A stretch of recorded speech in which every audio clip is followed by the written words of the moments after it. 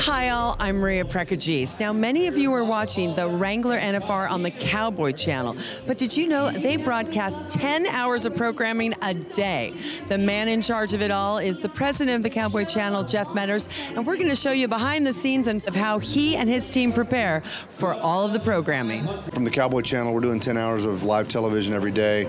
It starts at Cowboy Christmas with Outside the Barrel. We do a 2.5-hour tailgate show. After the tailgate party, Jeff hurries off to the Thomas and Mack to prepare for the nightly rodeo broadcast. But it's not just the broadcast. As I said, he oversees the NFR pre-show and, of course, Western Sports Roundup.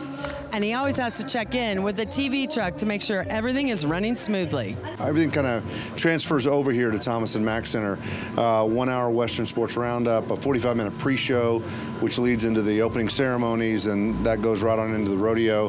The rodeo is about to start, so once again, Jeff is on the move. It's so great when I finally get to the point where I sit down in the booth, and it's me and Butch. We've been doing it since 1991 together. He's my work wife. You know, we can finish each other's sentences, you know, and everything down that line. That's the most fun.